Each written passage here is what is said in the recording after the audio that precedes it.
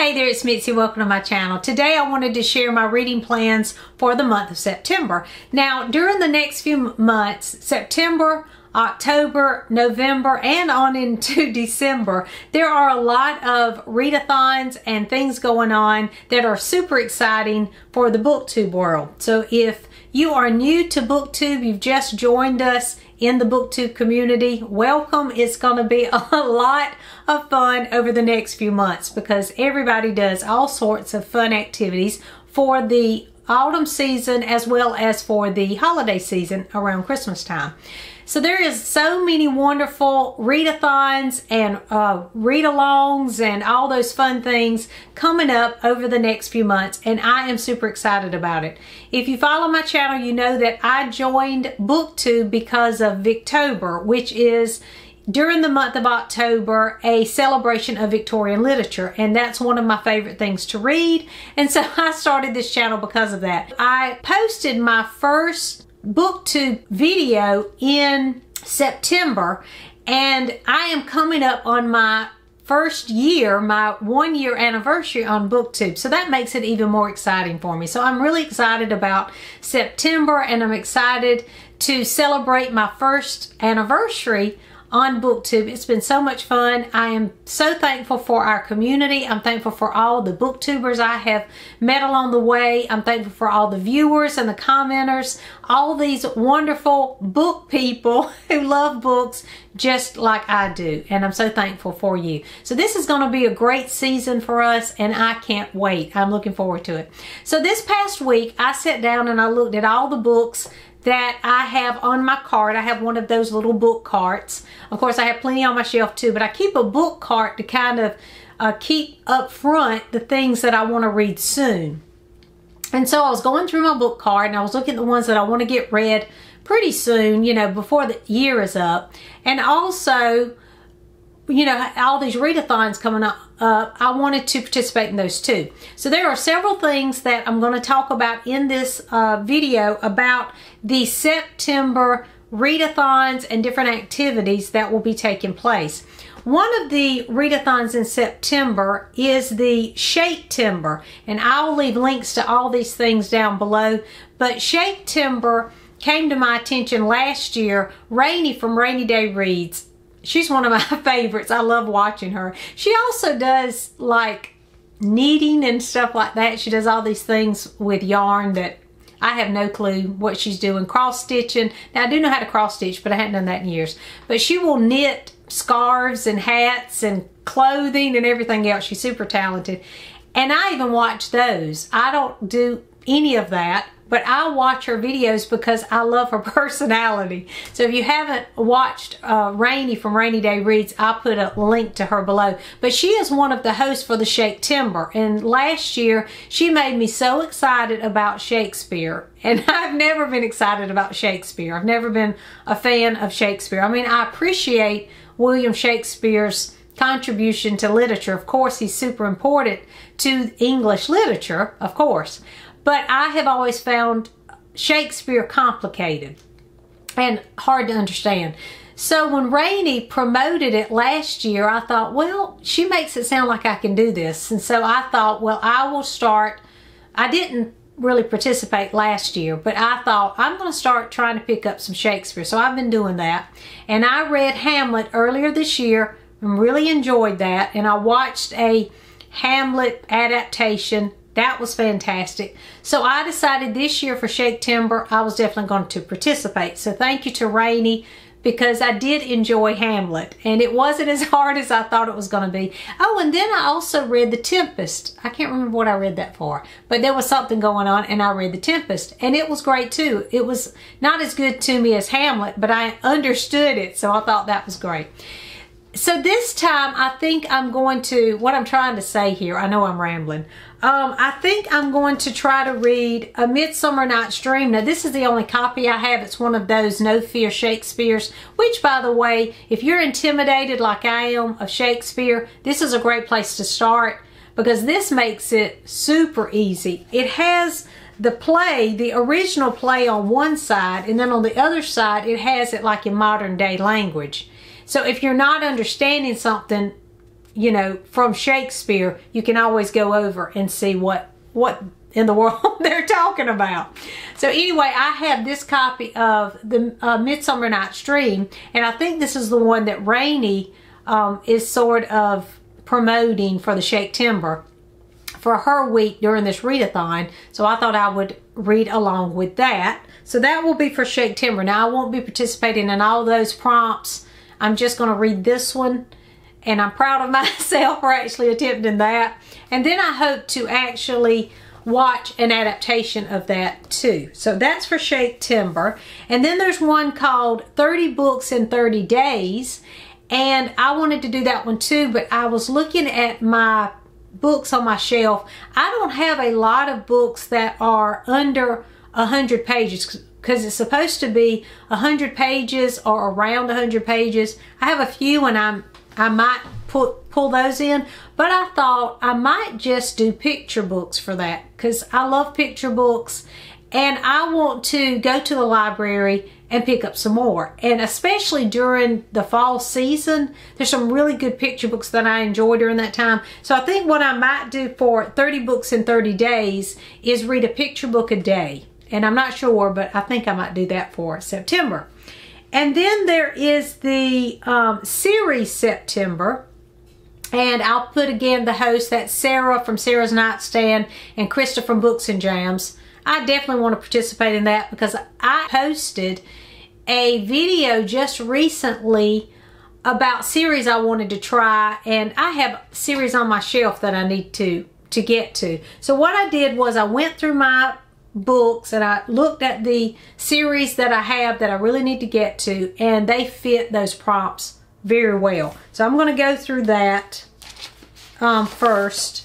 And then I'm also going to, of course, be participating in the More Montgomery Challenge that I'm hosting along with Elizabeth from Lizzie Faye Loves Books. We're hosting the More Montgomery Challenge September, October, and November. So I need to pull that in too. But I find that the series September and the More Montgomery Challenge go well together, as well as the 30 Books for 30 Days or the short reads, because there's some short things you could read for Montgomery too. So for the series September, we have, let's see, I wrote these down. Okay, so here we go. The first one is Let's Get It Started. Start a new series or start a series by a new to you author. So this will be for either one of those. This is a new to me author because I've never read Ruth Rendell. And this is a new series because it starts a series. This one is called From Dune with Death. It's the first in a series. And I'm actually going to buddy read this with a viewer, Glenda, who is a wonderful commenter. So thank you, Glenda, for always being so supportive of this channel. And we are going to read this one together. So that will be for that first prompt, Let's Get It Started. The next prompt is Double It Up. Read 2 books in the same series, a duology, 2 books in 2 different series. There's lots of ways you can fulfill this one. For this, I'm going to do a duology. And so I'm going to read the first in a duology. And this will help me for the Montgomery Challenge too. And that is Pat of Silverbush by L.M. Montgomery. So for the More Montgomery Challenge, this will fulfill the read a book from a duology or a trilogy, and this is the first in a duology. I think this one's the first. I have both of them. But Pat of Silverbush will fulfill that prompt, Double It Up. Blast from the Past. Now, I read this when I was in middle school, and this made me a reader. Beverly Cleary made me a reader. But the book is called 15. And this is actually part of a series. Now, I don't think this is the first one. I can't even remember all the titles. This is the only one I have because this was my favorite in the series. But I thought I would look up the first one in the series and just go back through that series because, again, I loved it. Now, 15 in particular was my favorite. I remember this one stood out for me in that series by Beverly Cleary. And I can still remember when I go into the library in my mind in middle school, at the middle school, I can tell you exactly where this book was on the shelf, and the others were there too. But I pulled this off and checked it out so many times during my time from 6th to 8th grade. I don't even know how many times. It was such a comfort read for me after reading it so many times. And it was like a go-to during my middle school years. So I definitely want to go back. When I saw this, this is a raggedy copy, but I want to buy the whole series of these and reread them because I haven't read them in so long. So this will be for the blast from the past. That'll be a fun one to do. Talk of the Town, read a book in a popular series. And so for this one, I thought I would read, let me make sure I got this right. Yeah, The Vanderbeekers, because this was super popular last year especially, and maybe the year before that. The Vanderbeekers is a middle grade series, and I have read the first two, I think, in this series, and this is the third one, The Vanderbeekers to the Rescue. I really enjoyed this series. I read my first one last year, and then at the beginning of this year, I think I read the second one, so I'm going to continue this series and fulfill Talk of the Town with this one because this has been pretty popular. And I enjoy the family in this. It's a great diverse family, and the community, the neighborhood's great. I love all the characters in this series, so I will continue that. And then we have That's a Wrap, which is the center square, and that is Finish a Series. So for that one, I am going to do Rilla from Ingleside because that will finish up the Anne of Green Gables series for me. I was supposed to finish that in August, but I saved it because I knew that it would work for 2 different prompts on 2 different readathons. So for the middle, That's a Wrap center square, I'm going to finish the Anne of Green Gables series. Then Out of the Box. Now this is really out of the box because it says read a graphic novel series, read a book that's out of your comfort zone or a new genre, or read a book from a different medium. Well, I'm taking this literally because I have the whole set of Jeanette Oakes. Once Upon a Summer is one of them. It's Seasons of the Heart. That's what it's called. It's a series called Seasons of the Heart. And I read Once Upon a Summer. And the next one in that series is The Winds of Autumn. And I thought since it's going to be, you know, the fall season, this would be a good one to read. I'm using this for Out of the Box because I have the box set of these. These all came in a box together. For Out of the Box, I'm going to read the next one in this series, which is The Winds of Autumn by Jeanette Oake. I know that is not exactly what they meant, but I'm taking it literally, and that's how I'm fulfilling that prompt because that's what I want to do. Okay, so Out of the Box is that one. You Own It, Now Start It. Okay, for this one, was an easy one for me because I have almost every single one of the books in this series, and that is the Mitford series. So I'm going to read At Home in Mitford with Jan Karen. I think I'm going to be buddy reading this. I've got to set that up, but I think I'll buddy read this one, and that will be so much fun, I'm sure, because I have wanted to read this for years and I have been collecting these for way too long. So I'm glad for the September series, this series September, because this is the main one I'm most looking forward to. Why have I not read this? I do not know. So I'm going to be reading At Home in Mitford, and I think this is a pretty long series, but I think I have, like I said, just about every book. Then Now You Can Watch It. This one is another one that I've had forever, and it was actually one of the books at the beginning of the year that I said I needed to get to a classic. It's a Newbery winner, and I'm trying to read all the Newberries. I should have already read this. But that is The Giver by Lois Lowry. They have made a movie adaptation of this, and of course I've never seen it because I wanted to read the book first. And this is the first in a series, which I did not know until I posted this, and some of you viewers told me, said, there are other books in that series. And I was like, okay, well, I didn't even know that. So if I really enjoyed this one, I will be starting a new series. I do love Lois Lowry's writing. I have read other things by Lois Lowry, and I do enjoy her writing. And I enjoy a good dystopian science fiction kind of book from time to time too. So I think I will enjoy this. I've heard great things about The Giver. So, and I also was going to read this summer, and somebody told me that's more of a fall read. So maybe that's true, and I will read that for that prompt. Now you can watch it. And finally, the last prompt on the series September is Three's a Crowd, and read a book from a trilogy or read 3 books from the same series. And for that one, I have 3 books that I'm going to try to get to. The main one is Cranford by Elizabeth Gaskell. But there is actually a prequel and sort of a sequel to this. So I'm going to count this as sort of a trilogy. And Cranford by Elizabeth Gaskell. I'm trying to read all the Elizabeth Gaskell books, so this will be my next one for that. But there's also a prequel called Mr. Harrison's Confessions. And then there's this other book, and I think this goes with it too. I might be wrong, but I think this goes with it too. It's related somehow. My Lady Ludlow by Elizabeth Gaskell. I'm thinking it is something to do with Cranford.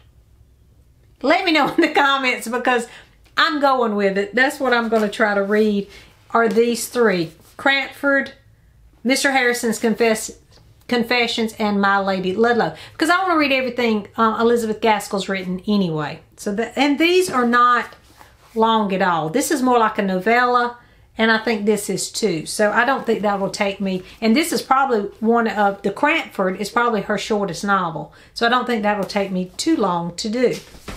Okay. So that is series September.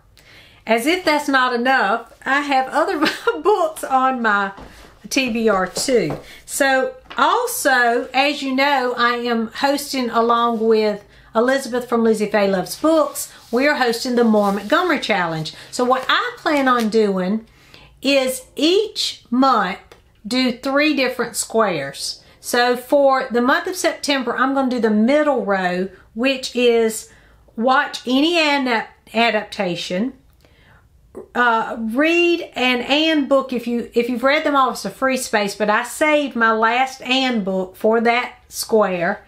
And then a book from a duology. As I said before, I'm going to try to read Pat of Silverbush. So that will be for the 3 prompts that I want to fulfill during the month of September. So those are the plans that I have so far. I have a couple of other books that are on my cart right here that I could add, include, and change out some prompts.